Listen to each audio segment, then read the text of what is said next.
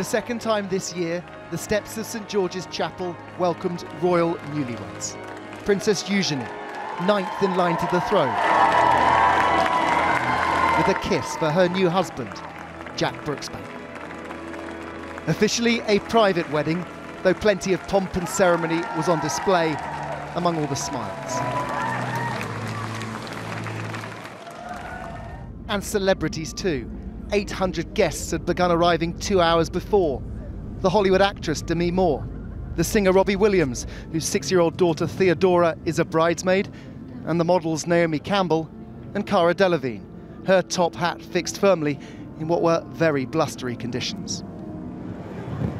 Indeed, the wind caused trouble for some of the younger members of the wedding party, though page boy Louis de Givenchy soon recovered from his stumble and headed in. The Queen and the Duke of Edinburgh both looked well as they were welcomed by the Dean of Windsor, David Connor, who would lead the service. Prince Charles arrived without his wife, the Duchess of Cornwall, who had a prior engagement at a school. One of the biggest cheers was for the Duke and Duchess of Sussex, returning to what was, of course, their wedding venue just under 5 months ago.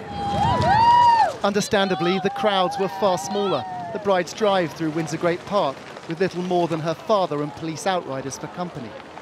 Up ahead, her mother, Sarah Ferguson, and sister, Princess Beatrice, two of the last to take their positions inside.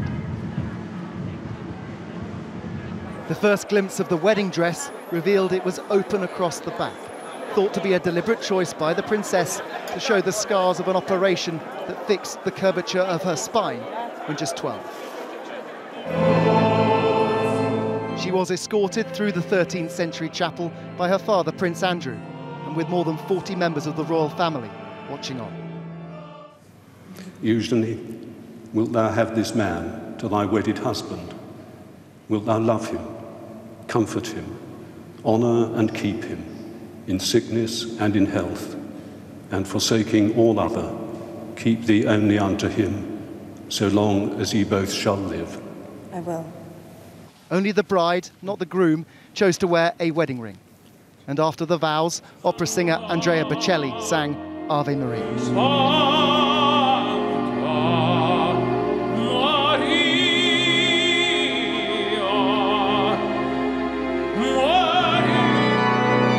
After an almost hour-long service, the couple were beaming as they headed out.